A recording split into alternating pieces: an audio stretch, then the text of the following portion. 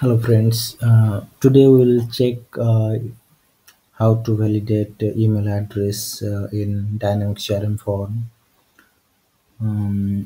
So this is our dynamic CRM portal. This is a test portal. I have uh, taken a trial version online. So here I will tell you this is of course CRM 2016 version, which is available for trial version. So let's say go to sales and select contacts. Suppose let's say create new contact.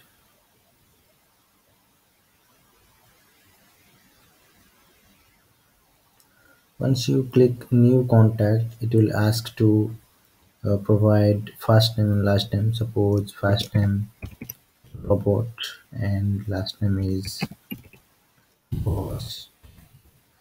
Okay, done. Now save it. Once you save it, the contact is getting saved. And suppose let's say in email address I will give suppose robot dot boss. If you just uh, come out of the field, then it will tell you that you must enter a valid email address.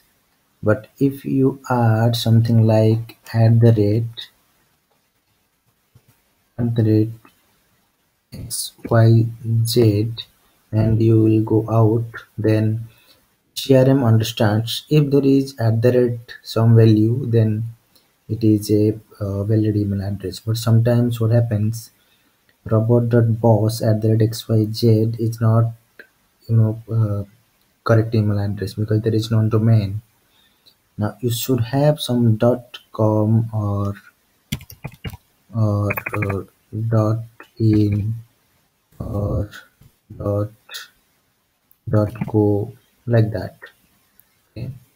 But so how to do that? Because the out of the box email validation functionality is not working as I expect. So I have to add some more validation on this field. So what to do for that? Let's go to the customize entity. If you go to contact,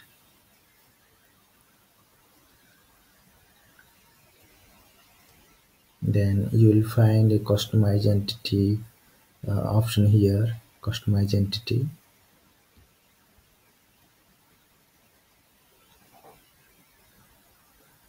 Now we'll add an event handler to uh, validate the email address as I expect. Now go to the forms and open the active main form which is used by the users. So this is the active main form. Double click this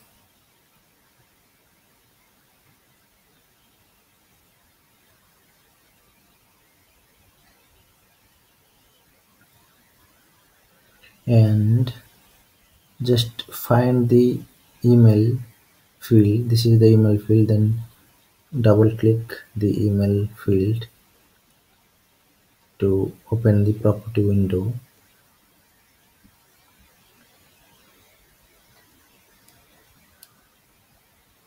Now go to the events and go to the form library, add a new form library. Let's say create new. So here we are creating a web resource of type JavaScript. So give a name like contact script.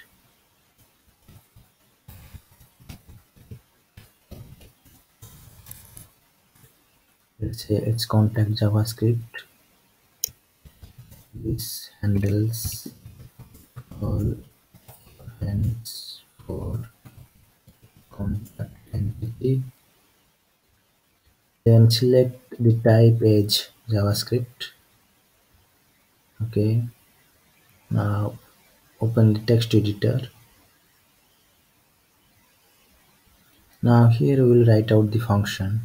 We have a ready-made function available with us.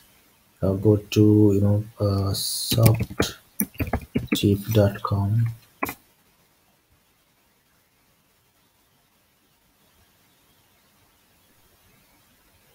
So this is a blog site I have created. So here I have given the script, ready-made script here. If you go down, you will find the script here.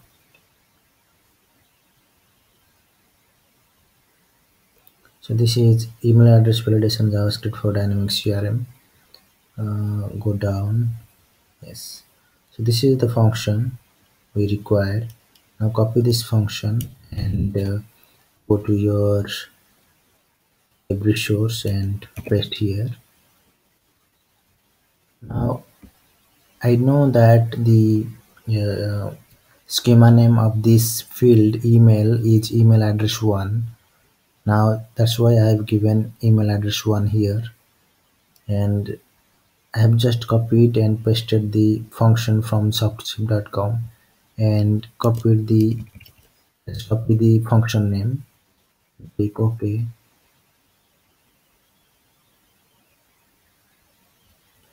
A web resource with the same name already exists. Use a different name. Okay. Uh, Now do one thing. As already a web resource with same name is exist, so let's change the name. Customer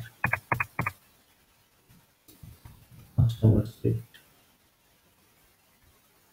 Go to text editor, then paste the function. Sorry, we have to again copy this and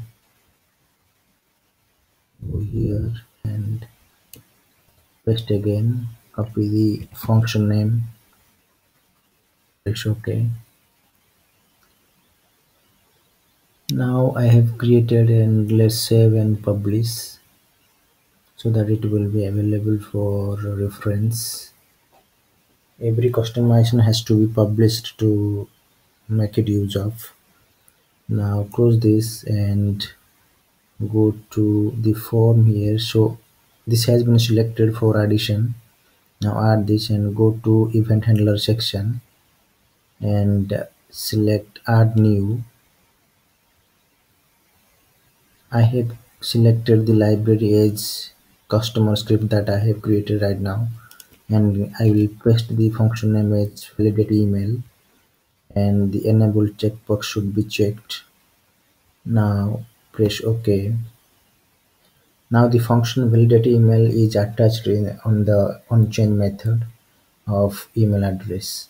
Now how to check the schema name of a field? If you double click the field and go to the details section, if you go to details, you will find the name email address 1. So I have used this name in my function. So now save and publish.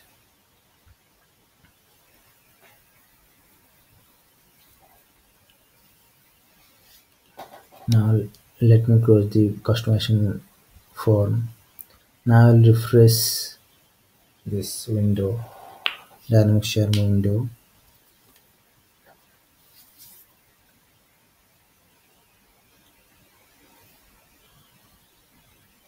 So let me open the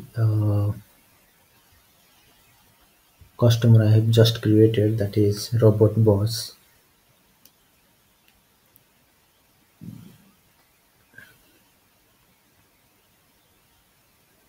Now if you want to give robot.boss at that xyzabc without dot something, I mean without domain, it will alert you that the email address is invalid. See, so this is the validation we have added. If you press OK, it will nullify the email address field. Now okay, now if you give a name like robot was at the rate gmail.com, and it's okay.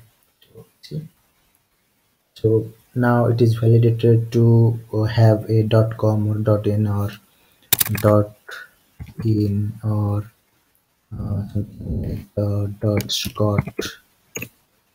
But if you forget to add dot domain, then it will